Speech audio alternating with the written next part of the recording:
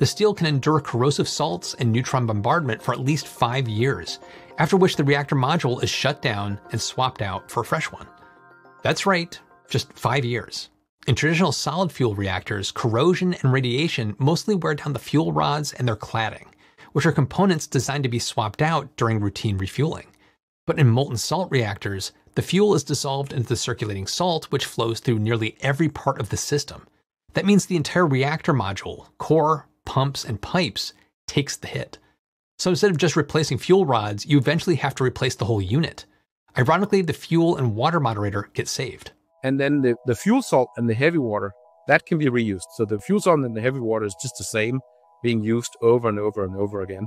And that's also the expensive part. Even with frequent reactor swaps, Copenhagen Atomics still sees a path to low-cost power, and Peterson is quick to note the upside.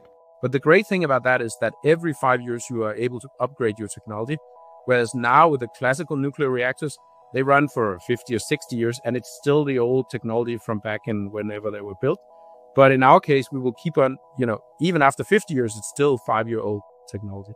So that's sort of a plus in terms of keep on improving the efficiency of the system.